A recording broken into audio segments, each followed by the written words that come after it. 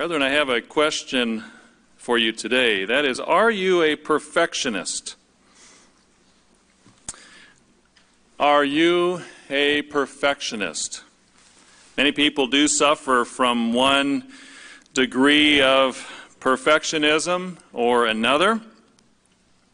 And frankly, it damages their ability to move forward in life. It affects their relationships. It affects how they see themselves. It affects their relationship with God. I have to admit, I was a bit of a perfectionist growing up. When I was a boy, I was 8 or 10, and I would remember hearing about setting goals, and you should have short-term goals, long-term goals, and medium-range goals. And the short-term and long-term I could understand. Short-term, do so many push-ups a day, practice my trombone, my accordion. We all played accordion. And, do your homework, those sort of things. The long-term I could understand as well. Make it into God's kingdom. That's my long-term goal. Have a family, be married, and have a successful career, that sort of thing. But the short-term was a little confusing. I knew I should have spiritual goals, but I think my execution was lacking. Such as, in 5 years, I want to overcome pride, or greed, or selfishness. In 5 years, as a 10-year-old. Needless to say, I did not overcome pride and greed and selfishness by 15. I'm still working on those even now.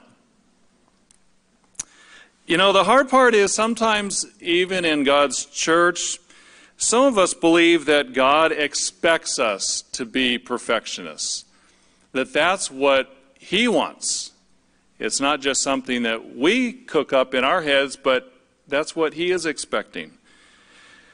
And we keep God's laws. We're serious about keeping God's laws, which, by the way, the world say that's our problem. They will say that's why sometimes we might struggle with perfectionism, because we're trying to keep the law, and they say the law is done away.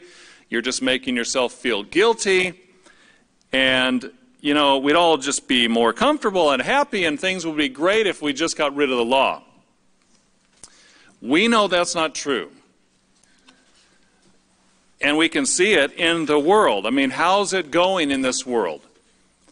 How's it going in a world, let's say the mainstream Christian world, that at some point in time, many centuries ago, frankly, the decision was made that that's a better way to live. We don't have to really keep God's law. We are reaping the consequences today. Our world going crazy. So it's not law-keeping that is the problem. So if it's not, what is the problem? Let's explore that today. If you'd like a title, it is, Does God Require Perfectionism? Does God require perfectionism? Let's go over to Matthew chapter 5 and verse 48 to start off. Matthew chapter 5 and verse 48. I think a very familiar scripture that as we go there, you'll see where I'm going here. Matthew chapter 5, the Sermon on the Mount, Jesus was talking about a lot of different things, very deep spiritual things, and he came to verse 48. He said, "Therefore you shall be perfect." Period. There it is, plain as day. That's our goal, right? That's our destiny. That is our job. That is what's required to be perfect. And we can misunderstand that. Let's look a little deeper. When we talk about the word perfect, we might think in our modern usage as being without a mistake. Being 100% on a test. That's a perfect grade, right? You didn't make any mistakes. Is God saying that His standard that pleases Him in life is us for not making any mistakes? Well, hold your place there just for a moment, and let's turn over to Matthew 25 and verse 24 very quickly, because we have an example here, I think that answers that question very quickly and profoundly. The parable of the talents, you know how these servants were given a certain amount of talents. Their lord, their master went away. They were to be working. They were to be doing something. And the first two, when he came back, they had done something with their talents, right? The investment, the money he had given them. Verse 24, what about the one who had received 1 talent? Then he who had received the 1 talent came and said, Lord, I knew you to be a hard man, reaping where you have not sown, and gathering where you have not scattered seed. And I was afraid, and I went and hid your talent in the ground. And look, there it is. You have what is yours. And of course, we know the story that the end is the master was furious with him because he had not taken the time to use the investment for something positive. And yet he had not made any mistakes. Maybe he was more fearful of making a mistake than of actually going out and doing something with it. And the master was not pleased at all. Let's go back to Matthew chapter 5.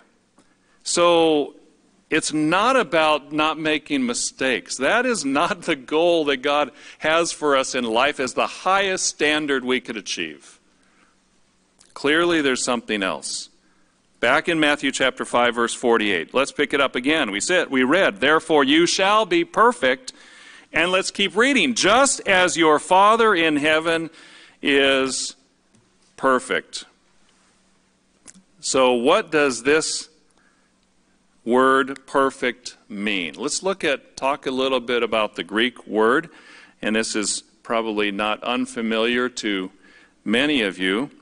But it's interesting when you look at the actual Greek word, teleos.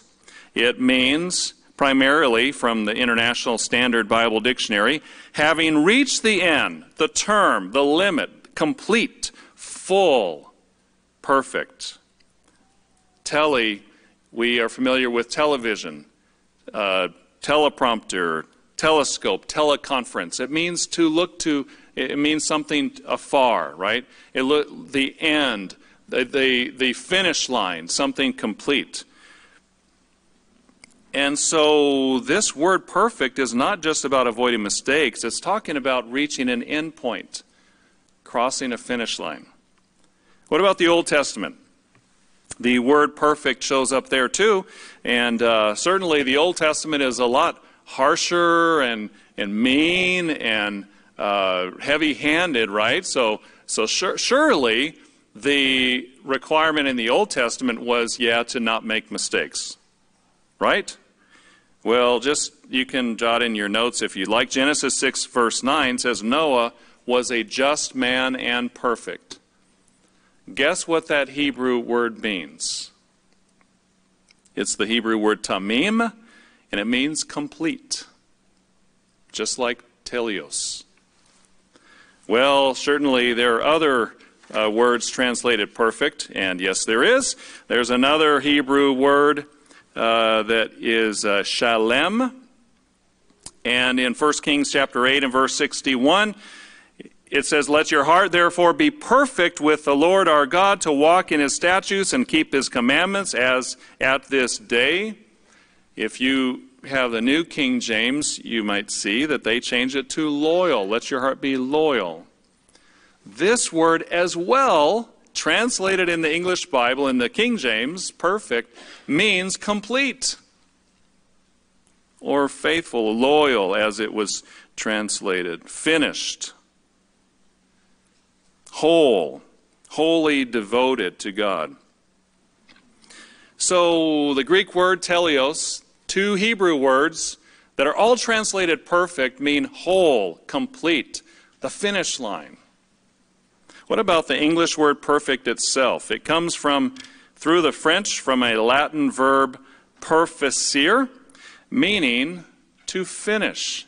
Isn't that interesting? The way we use perfect today, it's the common usage is without mistake. But the original definition and usage of the word perfect in English was coming from a Latin verb to finish.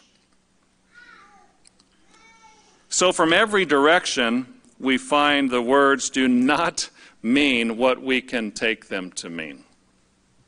So let's go back to Matthew 5 and verse 48. You're still there. Therefore you shall be perfect, just as your Father in heaven is perfect. Now, isn't it interesting that in the rest of the verse, it actually shows us the context of that word complete, the finish line. Because it says, be perfect, be complete, be fully grown, be mature, just as your Father is perfect. So he's saying, look, there is the end point. You want to be like God.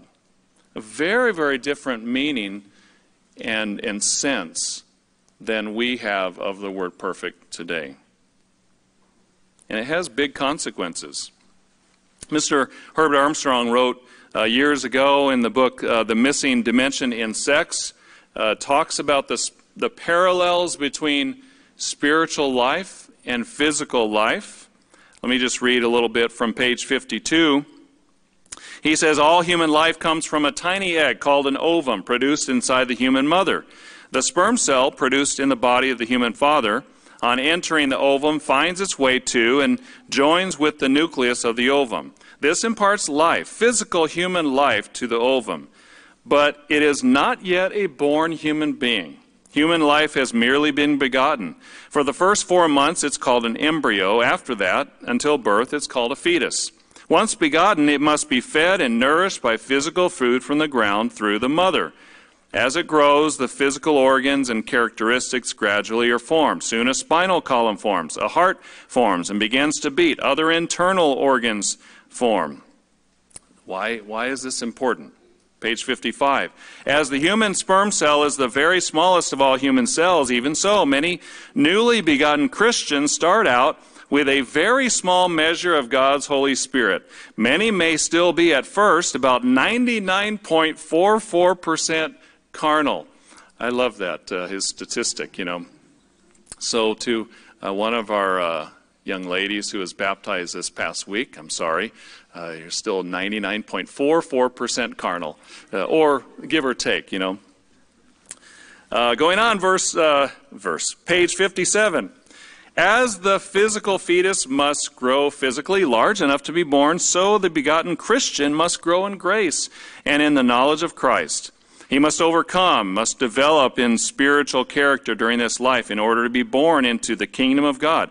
As the physical fetus gradually, one by one, develops the physical organs, features, and characteristics, even so the begotten Christian must gradually, continually develop the spiritual character, love, faith, patience, gentleness, temperance. He must live by and be a doer of the Word of God. He must develop the divine character. What was Mr. Armstrong saying? He was saying that an embryo doesn't immediately look like a human being at conception, right? The two cells come together, they join into the union of the two cells, and there's one fertilized cell, and that divides. And those cells divide, and they continue to divide. But at first, they just look like a bundle of cells. They don't look like a human being at first. It will, but not yet. So it is with newly begotten Christians, as Mr. Armstrong was explaining. They don't immediately look like their spiritual father at baptism. Think about this for a moment. When you are baptized, you are pure at that moment. You are sinless at that moment. You are innocent at that moment. No sin on your account. But you're not yet perfect. Perfection doesn't just mean sinless. Perfection means full grown. A huge difference. Huge difference. Otherwise, we'd be perfect right at baptism, and then we'd be ready to be changed into spirit and in God's family forever. But that's not the plan.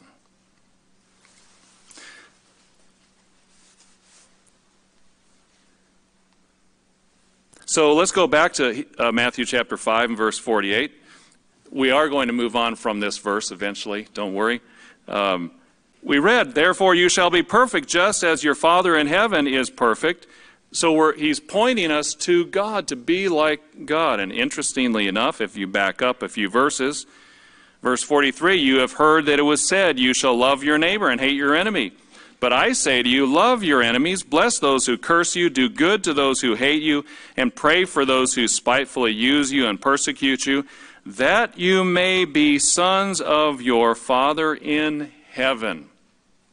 Because he makes the sun rise on the evil and on the good, and sends rain on the just and on the unjust. For if you love those who love you, what reward have you? Do not even the tax collectors do the same?" In other words, be like God. That's our destiny. That's our goal, to be complete. Let's turn over to Ephesians chapter 4 and verse 13. So very, very different than perfectionism. And yet we can sometimes get these things mixed up and put undue pressure on ourselves that really is not productive and not fruitful and doesn't help us get to our goal. Ephesians 4 and verse 13. Why do we have the church? As Mr. Armstrong explained, the church feeds us like an embryo. We grow, and that's what we find here. Ephesians chapter 4 and verse 12. "For the equipping of the saints, for the work of the ministry, for the edifying of the body of Christ, till we all come to the unity of the faith and of the knowledge of the Son of God, to a perfect man." There it is. We're supposed to be perfect, right? No mistakes at all. Or is it a little different? It's the same word as Matthew 5. To a fully grown, fully developed, mature, complete man. And notice, it's not in measure against ourselves, one another. It's not that, well, if I'm growing more than you, that's the goal. No, he says measure ourselves against the standard, and that is Christ. To a perfect man, to the measure of the stature of the fullness of Christ, that we should no longer be children tossed to and fro and carried about with every wind of doctrine by the trickery of men, in the cunning craftiness of deceitful plotting. But speaking the truth in love may grow up in all things into him who is the head, Christ. So we are to grow to be like our Father, and we are to grow to be like our elder brother, Jesus Christ. That's what perfection means. That's where we're going. Let's turn over to Romans chapter 10. Romans chapter 10. Here's another reference here. Romans chapter 10 and verse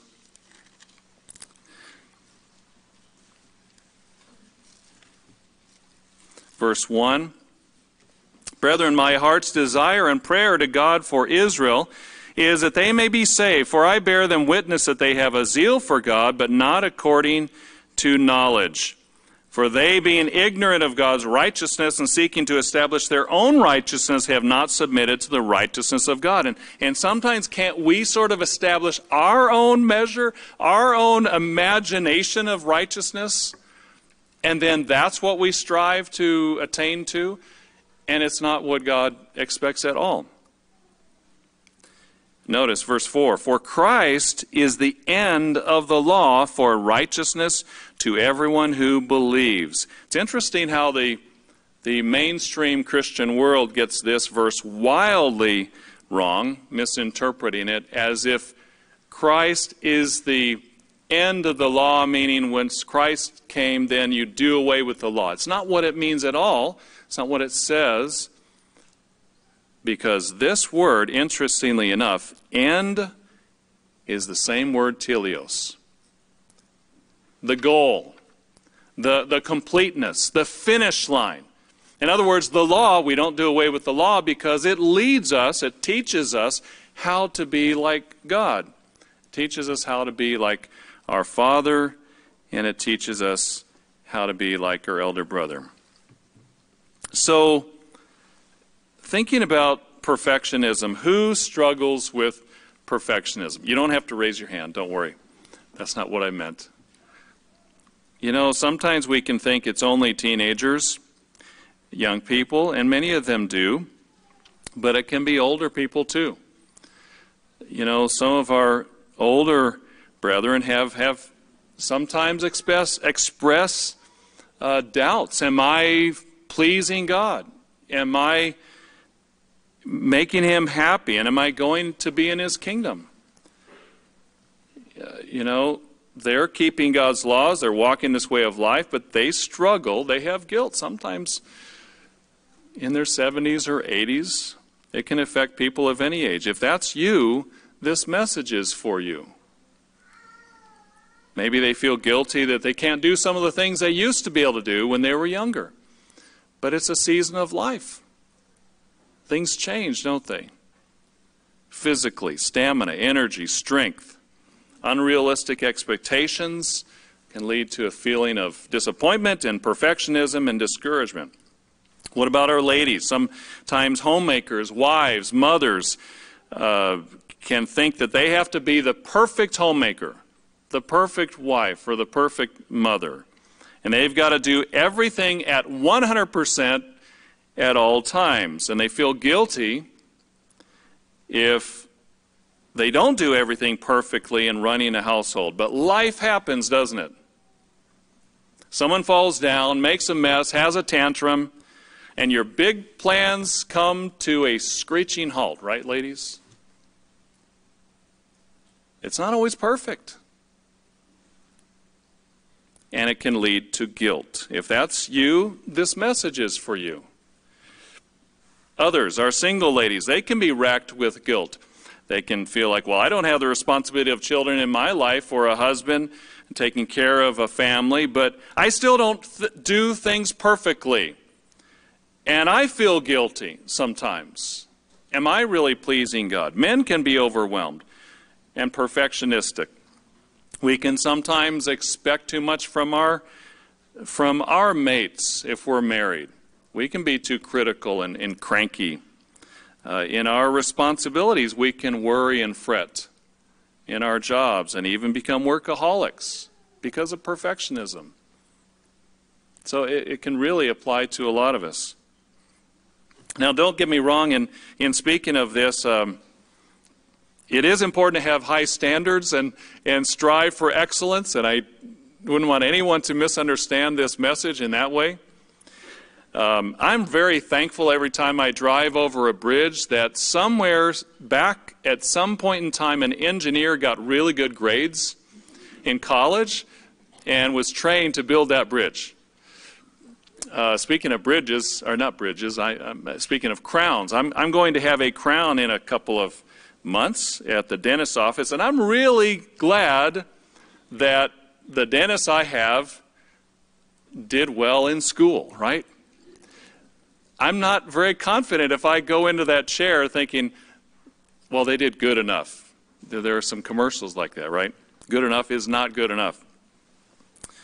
At the office, you know, we work in festival and CAD and work with legal on contracts. And you've got to have attention to detail and be accurate. Otherwise, you make big mistakes. And Mr. Weston is prodding us all in the office to look at our processes and look at ways to improve how we serve the church, how we serve our subscribers and the members. And that's all important. None of that, nothing that I'm saying should take away from any of that. Please understand. What I am saying is sometimes our misunderstanding of how to get to that striving for excellence can really wind up sending us down the wrong path and hurting ourselves.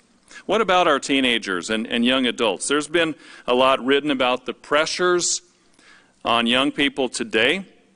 There are unique pressures that were not there when many of us were that age. Sure, there's always been peer pressure and social pressure, but the internet has, and the online experience really has taken it to a whole different level. And it creates an unreal world that they can get sucked into and create a lot of problems because of the sense of perfectionism they have to attain to. Let me just read a little bit of an article from Adelaide, Australia, April 3rd, 2020. Entitled Self-Esteem and Sleep. Need for Perfection, Negative Thoughts Keep Teens Awake at Night. The years between 12 and 20 are a period of self-discovery and self-doubt for the average teen. It's hard not to compare oneself to others in high school, especially in today's day and age of Instagram and selfies. Now, a new study conducted at Flinders University finds that teenagers experience insomnia, most often due to persistent negative thoughts and a need to achieve perfection. Making matters worse is the fact that a lack of sleep usually contributes to depression and anxiety symptoms, creating a vicious cycle of comparison and negativity. Close to 400 adolescents between the ages of 14 and 20 took part in this online study, and researchers say their findings validate the theory that there is a link between constant negative thoughts and trouble falling asleep. Perfectionism was found to make this phenomenon even worse. So, as parents, we need to do all we can to help our children navigate through this world and understand the world. You know, our girls may logically and intellectually understand that the pictures and the highlights of influencers and YouTubers, right, and posters on the different platforms, or even my friends. I know their lives really aren't perfect, but all the pictures present them at their best moment, at their funniest moment, at their cutest moment, the best images of their life that week, right? And even though I know intellectually that, okay, that is the best moment, when I'm flooding my mind with constant images of everybody else's best moment, I can't stop but thinking at some point, what's wrong with me? There is something that happens inside then that causes us to think there's something wrong.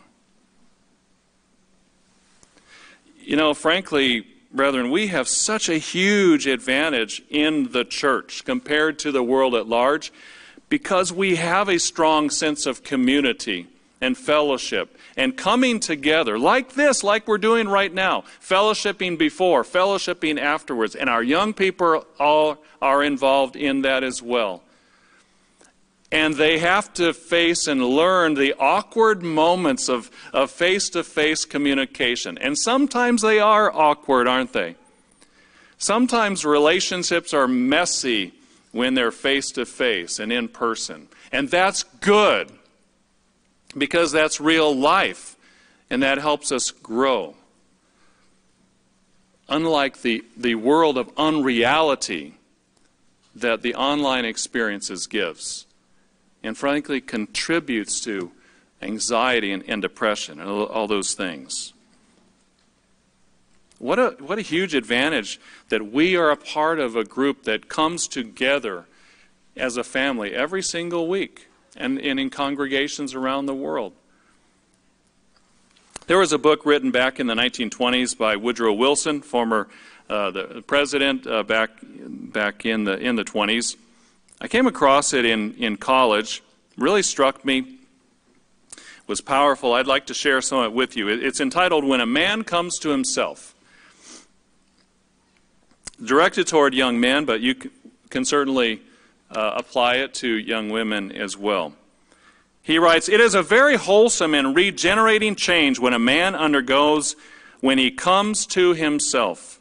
He comes to himself after experiences of which he alone may be aware. When he has left off being wholly preoccupied with his own powers and interests and with every petty plan that centers in himself. There is no fixed time in a man's life at which he comes to himself, and some men never come to themselves at all. I think we can relate to that today, can't we? We have a lot of people who are physically grown out there in the world who are acting like children, insulting one another, government leaders, entertainment celebrities, media personnel, who are not acting like grown-ups. I think that's what, Woodrow Wilson is saying, and frankly, so powerful for our generation in light of thinking about what does God want from us? Not just sinlessness, yes, that too, but He wants us to grow up. He wants us to be fully mature and complete, like Him, like Christ. Going on, Woodrow Wilson says, "No doubt to most men it comes by slow process of experience, at each stage of life a little. When a man comes to himself, he understands what capacity is and what it is meant for, sees that his training was not for ornament or personal gratification, but to teach him how to use himself and develop faculties worth using. A man who lives only for himself has not begun to live, has yet to learn his use, and his real pleasure too in the world. It is not necessary he should marry to find himself out, but it is necessary he should love. Men have come to themselves serving their mothers with an unselfish devotion, or their sisters, or a cause for whose sake they forsook ease and left off thinking of themselves. It is unselfish action growing slowly into the high habit of devotion that teaches a man the wide meaning of his life and makes of him a steady professional in living, if the motive be not necessity, but love. Christianity gave us, in the fullness of time, the perfect image of right living. Certainly he doesn't have the whole picture of what true Christianity is, but he had a concept of a way of life, and he describes it. He says, the perfect image of right living, the secret of social and of individual well-being. For the two are not separable. And the man who receives and verifies that secret in his own living has discovered not only the best and only way to serve the world, but also the one happy way to satisfy himself. Then indeed has he come to himself. Experience mellows and strengthens and makes more fit, and old age brings satisfaction, not regret, but higher hope and serene maturity. When a man comes to himself, or a woman comes to herself, in other words, understands why they're here.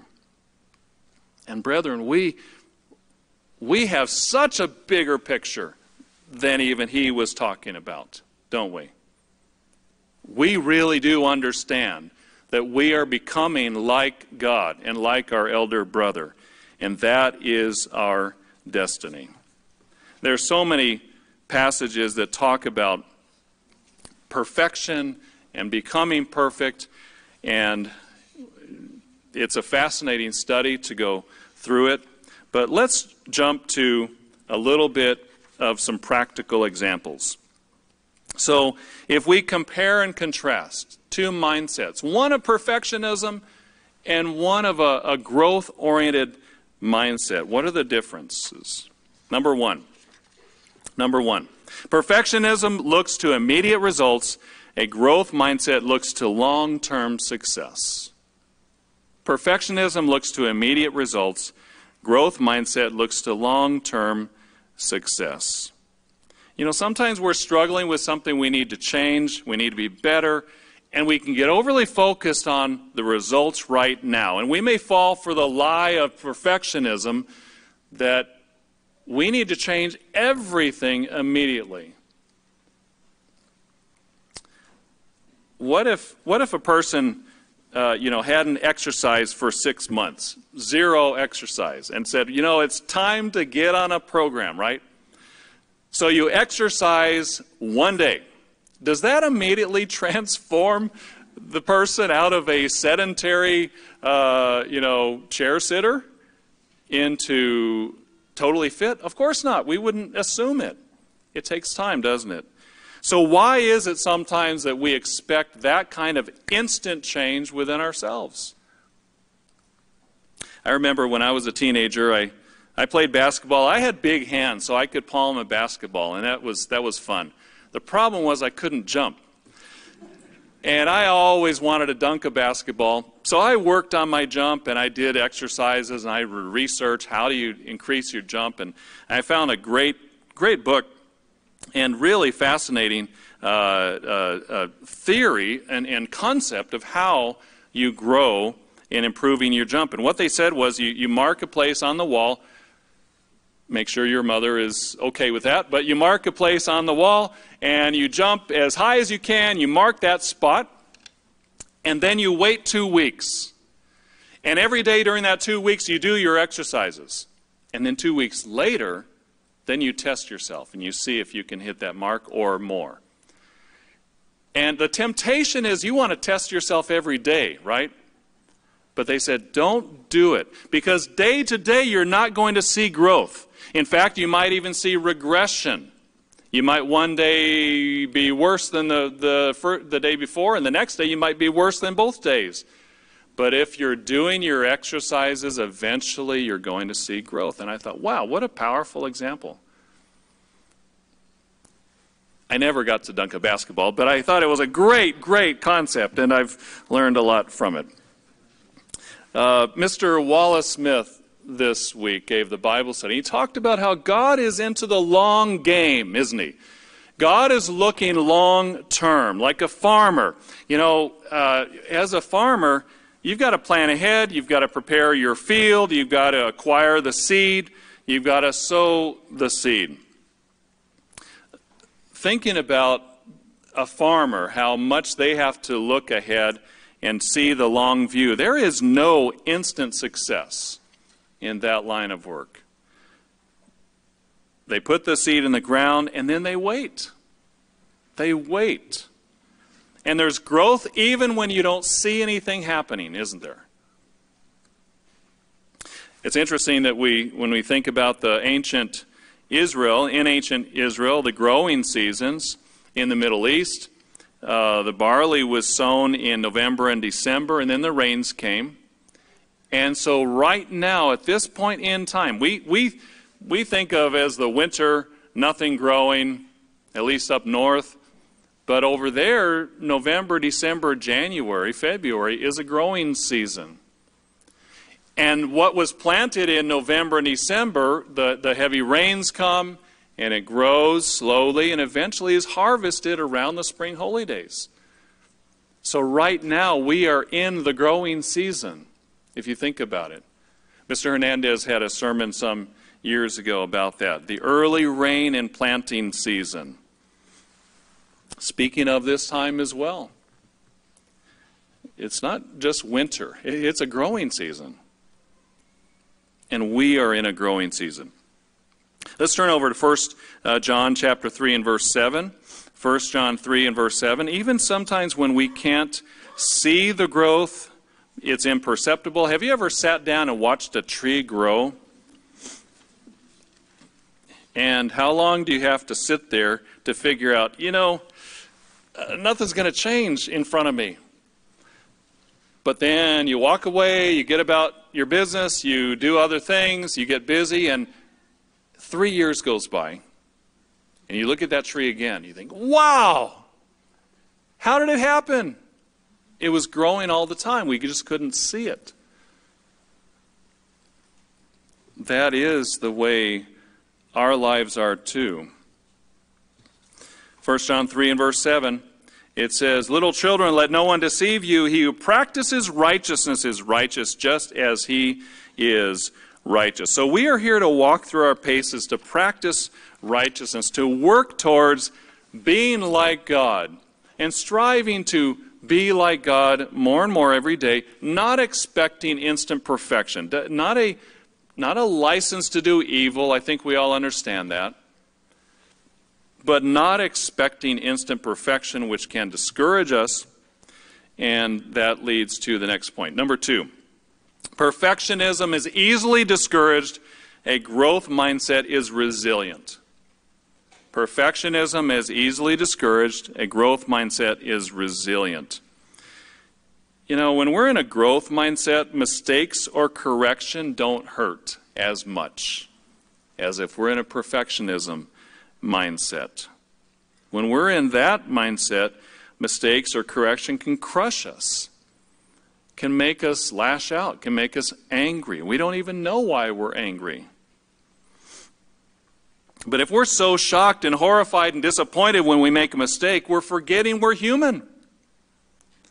We're forgetting what this process is all about, and maybe we're getting too much of a perfectionist thought in our mind and even feeling the need to project that as an image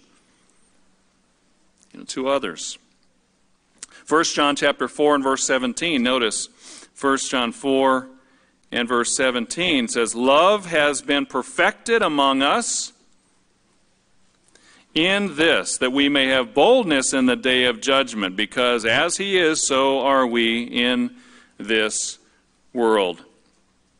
Love is perfected in us. And the more we have God's mindset, the more we have complete love. That's what perfect love is. It's complete love. It's His love.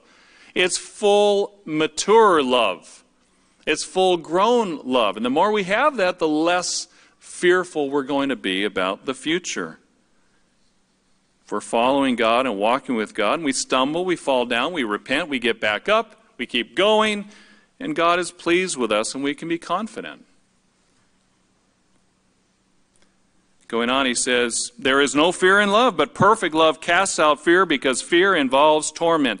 But he who fears has not been made perfect in love." Again, what does this mean to be made perfect in love? Well, it's not our love. That's the point. It's not sort of trying to attain to some sort of love that we just work up. It's God's love. It's looking at the end game. It's seeing who we're trying to become like, our Father and our elder brother, and it's asking them to put their love in us. And the more we have that, the more we are not afraid. You know, think about Spokesman Club. Speaking can be very intimidating. I think it's one of the highest fears on many surveys that come out for people. And yet, if a speaker in Spokesman Club is saying, "Okay, I'm here," it's terrifying, just like up here, it's terrifying, but I'm here to serve whoever is listening. I'm here to give them something. And maybe in Spokesman Club, maybe it's, how to change a tire, or how to fold a suit, or how to whatever the topic is. But I'm here to give something to whoever is here. Maybe it's even that I tell a funny story in my speech, and maybe someone in the crowd really had a rough week. And maybe that speech evening, that club evening, lifts them up a little bit, gives them a little encouragement, and helps them to forget about some of the things that they have been going through. I mean, whatever we can do to get our minds off ourselves and on the task at hand, that's having a more complete love, isn't it? Because that's the way God thinks. And when we do that, we're less apt to make mistakes and then fall apart when we make mistakes or get corrected. So having a growth-oriented mindset builds resilience in us because we're not crushed when we make mistakes or are corrected. Number 3, perfectionism is critical and demanding of others. A growth mindset can overlook mistakes with patience. Number 3, perfectionism is critical and demanding of others, but a growth mindset can overlook mistakes of others with patience. Sometimes we can think, well, I expect a lot of myself, and so that's why I expect a lot from others. And we can use that as an excuse to be demanding and critical and insulting of others and demeaning. And that's not what God is after. As parents, it's difficult to get the right balance of expecting obedience and yet not being overly critical, but we have to strive for that. We have to strive for not being perfectionist parents that are driving their children to perform, and they make a mistake and we have disdain or ridicule for them. Certainly, if they act inappropriately, if they lie, if they're rebellious, it needs to be dealt with based on the infraction. But that's different than insulting them, mocking them, holding them in disdain. You know, when children are learning to walk, if a baby is crawling and then getting up and taking a few steps, what do we as parents do? We watch them and our faces glow, right? Watch parents when their children take a first few steps. It's amazing. They're so excited. And they reach out their arms. Go, you can do it. And that little toddler is, ah! And then what happens? They fall down. Boom. And they might cry a little bit and a few tears, or they might just look a little shocked. Now imagine the same scene if after that toddler takes 3 steps and falls down. Imagine if the parents would look at that child like, can't believe you fell down. I am so embarrassed. After all, Susie took 5 steps the first time she walked. And you can only take 3? And they're angry, their countenance falls, and they walk away. You know, abandon that. I can't believe it. I can't even be here. Is that what any parent would do? Of course not. And imagine what that child, the signals that child would get if the parent did that. It'd be horrible, wouldn't it?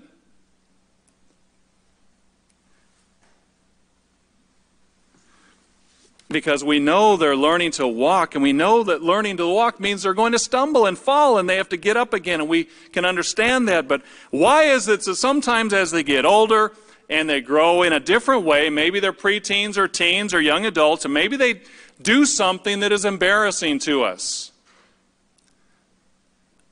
Why is it that we sometimes have very different feelings and emotions than when they're trying to learn and take a few steps as a toddler? You know, the point is not to focus on our embarrassment and not lose it just because we're embarrassed, but focus on the issue. Maybe there is something that needs to be corrected. But they're learning, just like that toddler is learning to walk. 1 Corinthians chapter 13. Notice 1 Corinthians chapter 13. Again, none of this is to imply that we shouldn't deal with problems, shouldn't deal with issues, shouldn't handle misbehavior. But what is our attitude? And how are we thinking and how are we expressing it? Sure, we're going to be upset sometimes. But are we reassuring them? Are we showing them that we are actually trying to help them to grow, to be different, and be mature? And we're showing them how to be an adult by our own actions? 1 Corinthians chapter 13 verse 1, though I speak with the tongues of men and of angels, but have not love, I become a sounding brass or a clanging cymbal. Drop down to verse 4, love suffers long, love is kind. Love does not envy, love does not parade itself, is not puffed up, it does not behave rudely, does not seek its own, is not provoked, thinks no evil, does not rejoice in iniquity, but rejoices in the truth, bears all things, believes all things, hopes all things, endures all things, love never fails. You know, sometimes when we get in a perfectionist attitude, we're going to do all the opposite of these things in dealing with other people, aren't we? But if we're in a growth-oriented mindset, we're going to understand they're growing just like me. Whether it's our children or whether it's someone else. Verse 9. For we know in part, we prophesy in part, but that when that which is perfect has come, same word, teleos, same word that we read in Matthew 5 and other places, then that which is in part will be done away. When I was a child, I spoke as a child, I understood as a child, I thought as a child, but when I became a man, I put away childish things. Where are we going? We are striving to grow up, aren't we? We're striving to become mature. And we can help as parents, going back to that example, as parents, we can help our children learn how to navigate through a world that is increasingly negative, and a world where young people are increasingly struggling with pressures of perfectionism because of the world that we live in today. Again, I was a bit of a perfectionist as a kid, and I beat myself up a lot about growth and overcoming and perfection, and I talked to my dad a lot. And I just recently came across a paper where in July of 1991, I typed out some of the things that he had told me in our conversations that I remembered. And I just found it in a folder just a few days ago. And, you know, it brought back a lot of memories and a lot of conversations that I had with him. And how thankful I was that he helped me to have the tools to navigate through a difficult time when I was 22. And I was trying to struggle with who I am and where is my place in this world. And what does it mean to grow and become mature and to overcome, and spiritually especially. And the things that he said helped me a lot. Don't underestimate your ability, parents, to help your children navigate the challenges they face. And not just saying, stop being a perfectionist, but rather sitting down and talking to them and listening to them and walking through it with them and coming up with solutions with them, finding out what's on their mind and helping them figure out their life. What is more important of an investment in time than helping our children understand how to face the world? So growth orientation helps us be patient when others make mistakes instead of being quick to condemn or ridicule. Let's look at one more. That is, number 4, perfectionism has a distorted view of the Christian walk, but a growth-oriented mindset has a balanced and healthy view of the Christian walk. Let's turn over to Galatians chapter 5. Galatians chapter 5 and verse 16. Paul writes, I say then, walk in the Spirit, and you shall not fulfill the lust of the flesh. For the flesh lusts against the Spirit, and the Spirit against the flesh, and these are contrary to one another, so that you do not do the things you wish. But if you are led by the Spirit, you are not under the law. In other words, how do you live a balanced and healthy life? Well, you grow. You every day, as you're making a decision every day to follow either the pulls of the flesh or the prompting of God's Spirit. And if we follow the lead of the Spirit, then that's 1 millimeter of growth in that tree or that barley sprout. 1 millimeter of growth. It doesn't look like much, but you stack them up over a year or 2 or 5 or 10, and that's real growth. Going on, verse 19, now the works of the flesh are evident, which are adultery, fornication, uncleanness, lewdness, idolatry, sorcery, hatred, contentions, jealousies, outbursts of wrath, selfish ambitions, dissensions, heresies, envy, murder, drunkenness, revelries, and the like, of which I tell you before, just as I also told you in times past, those who practice such things will not inherit the kingdom of God. In other words, if we are looking at our life And if we're finding the fruit is like this, then we need to reevaluate the path we're going down.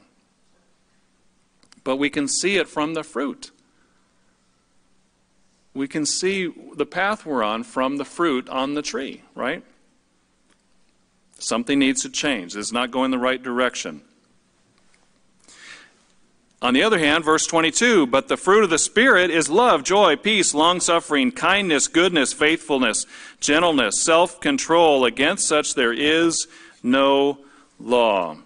So, brethren, what fruit do we have in our life? Do we have a sense of these things happening? Again, not perfectly.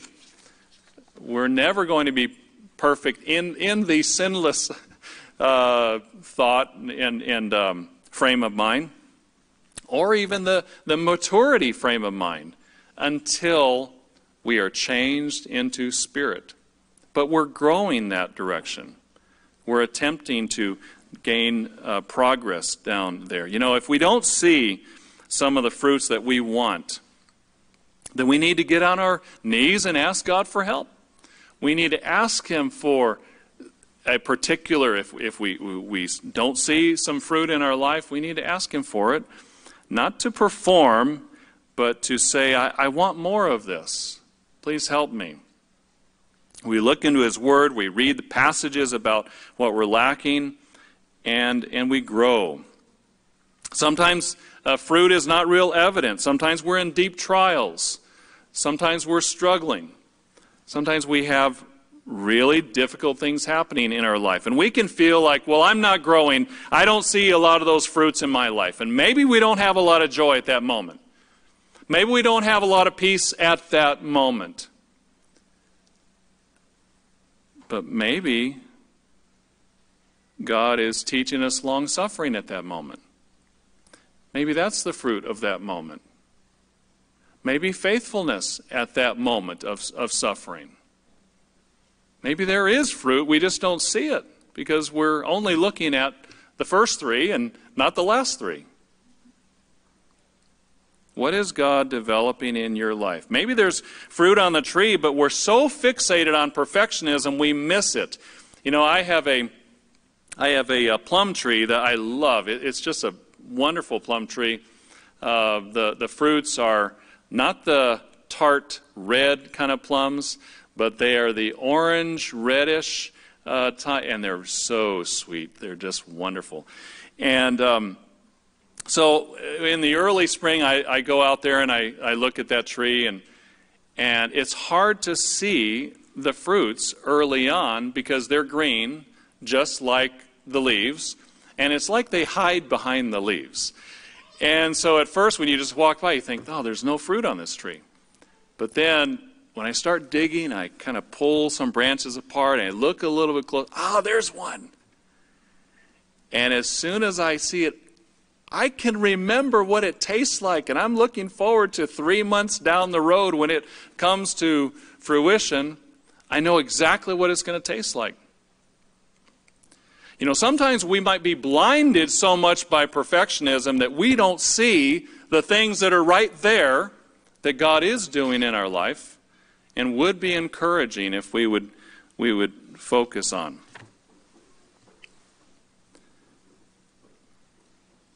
We need to be thankful for what God is doing as we ask Him for help for more.